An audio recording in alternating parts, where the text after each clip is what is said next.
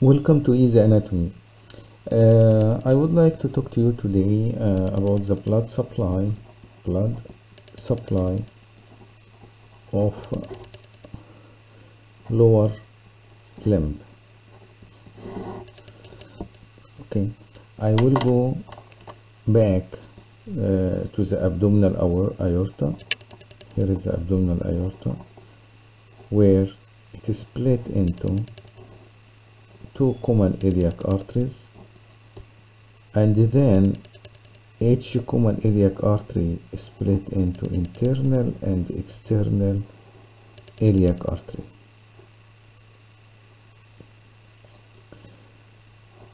Internal and external iliac artery. As you see, external iliac artery sound to be the continuation of the common iliac. So this is abdominal aorta. This is left common iliac artery, right common iliac artery, left external iliac, right external iliac, and these two are the internal iliac arteries. Internal iliac arteries. Okay, so external iliac artery is going to continue in the lower extremity as femoral artery, behind the inguinal ligament. So this is the inguinal ligament. Okay, inguinal ligament, and this is the femoral artery. The seam on the other side extend behind inguinal ligament to continue in the lower extremity as femoral artery.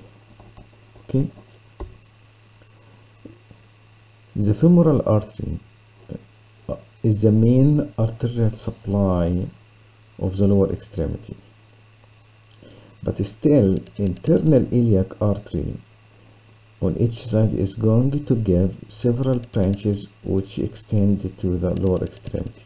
Among those branches are Obturator, which is traveling through Obturator foramen.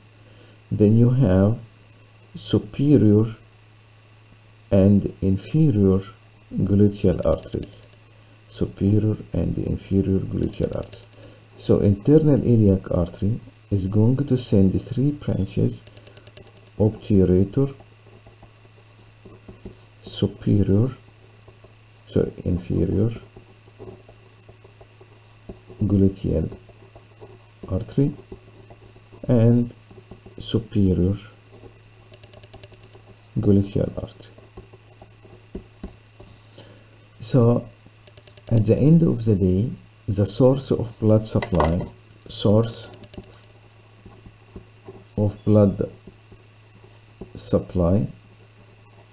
to lower limb is two sources: external iliac, and this is major one; internal iliac, and this is minor contribution to blood supply of lower extremity. How external iliac is the major? Because this is the one which give femoral artery, and we'll discuss it today. Then the minor branches coming from internal iliac are Obturator to the medial side of the thigh, to superior gluteal, 3 inferior gluteal. Okay, so this is the beginning. Let us start talking about the primary source of blood supply of the lower extremity, which is femoral artery. Okay, femoral artery, we know the beginning now. The beginning is a continuation external iliac. Here is the external iliac, contain into the thigh as femoral artery. External iliac artery. Here is the femoral, and this is inguinal ligament.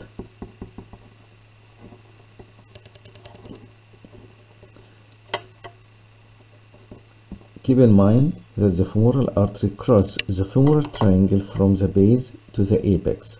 If you remember, if this is lateral and this is medial side, remember that we have on the medial side adductor longus, and extending from here is sartorius. So you have adductor longus muscle and you have then sartorius, and those are the boundary of femoral triangle.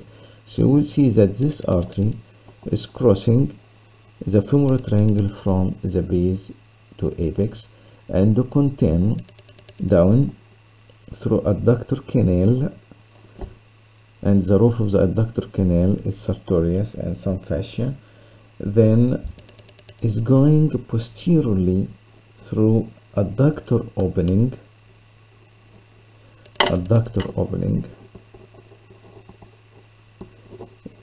in adductor magnus muscle, where it continues as popliteal artery in the back of the thigh, popliteal artery. And popliteal artery will contain down through the popliteal fossa, crossing the popliteal fossa also from the upper part to the lower part, then at the lower border of popliteus muscle,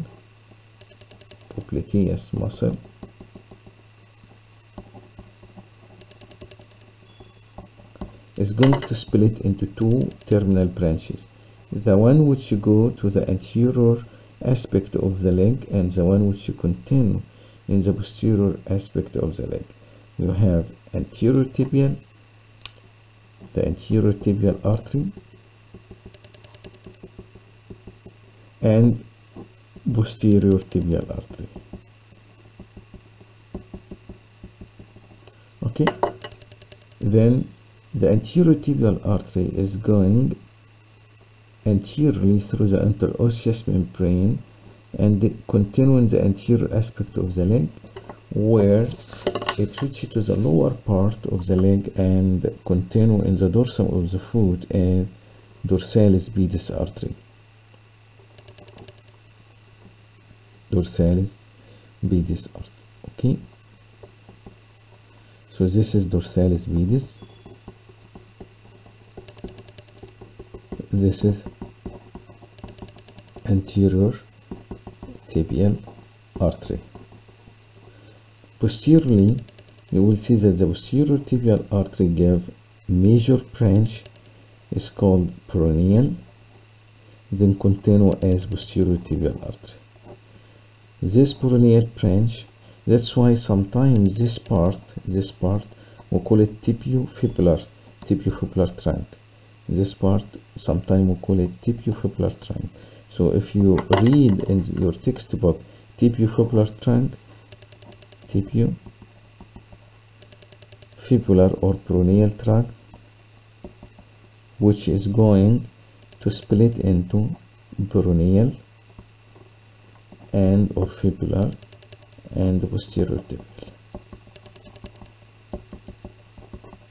Okay, the posterior tibial will continue in the sole of the foot.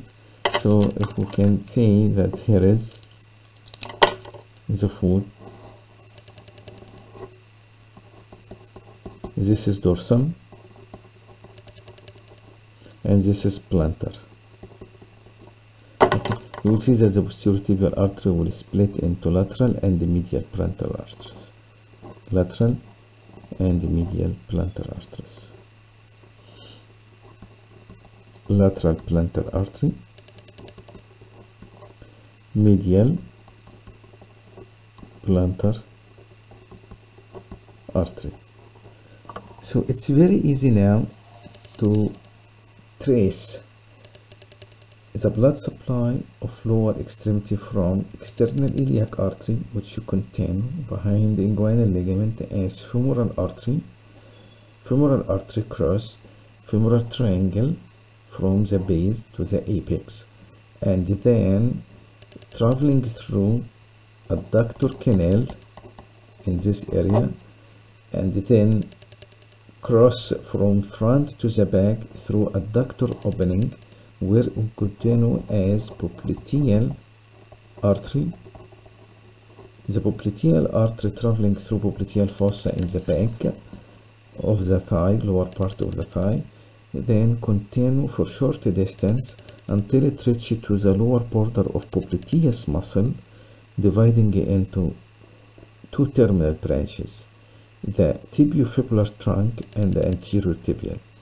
Anterior tibial artery is going anteriorly to the front of the leg, then to the dorsum of the foot, where it continues as dorsalis pedis artery.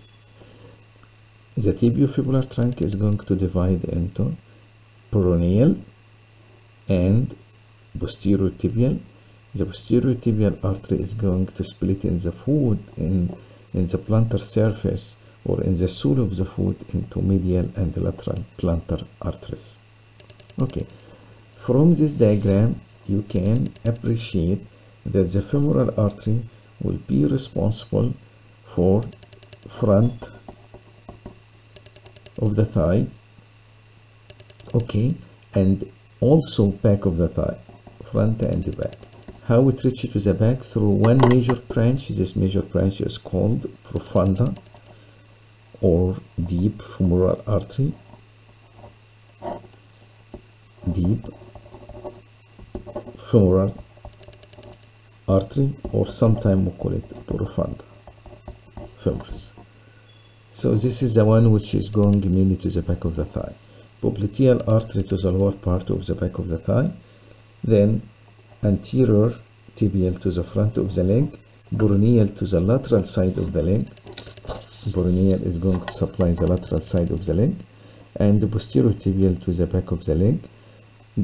The sole of the foot or plantar surface of the foot by medial and lateral plantar arteries. Dorsum of the foot by dorsalis pedis artery. Okay, dorsalis pedis artery form a curve. This curve extends from the medial to the lateral side of the dorsum, and we call it arcuate artery because it makes like an arc. Okay, one more notice which you need to understand, that femoral artery is very superficial here in the femoral triangle. That's why it's easy to be injured, and also it's easy to access for angiogram. Like if you wanted to get image of coronary arteries, for example, you can do angiogram here, injecting dye, first inserting a catheter. This catheter go retrograde through the external iliac, then common iliac, then aorta, until it reaches to the coronary arteries. Then you can inject a dye and you do coronary angiography or angiogram to look at the coronary artery. Also, you can get blood sample from here, especially to measure the gas level, like the level of oxygen or carbon dioxide, etc. So femoral artery here has clinical significance. It is superficial, easy to be injured. It is easy to be accessed for catheterization, to do angiogram, and also to get blood sample. Okay, and the pulsation also to look at the pulse. Thank you. So this is just the introduction, and I will go into detail in the next video. Thank you very much.